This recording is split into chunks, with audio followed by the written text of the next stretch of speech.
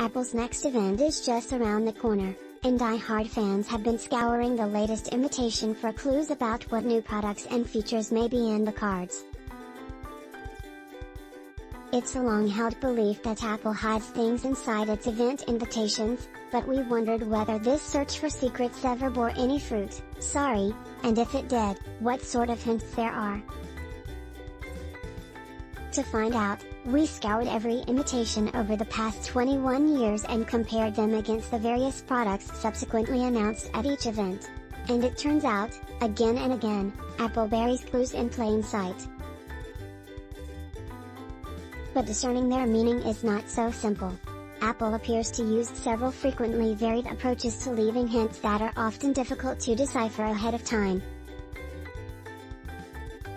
In order to get anything out of the invites, we have to learn how to follow the trail of breadcrumbs in the first place.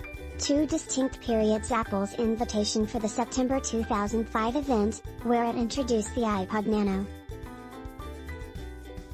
Early on, until around 2013, Apple took an approach best described as, well, blunt. Take the event from October 2001, when Apple sent out a paper invite promising the launch of a breakthrough new product. Hint, it's not a Mac, the invite read. No subtlety. And the first generation iPod followed shortly after.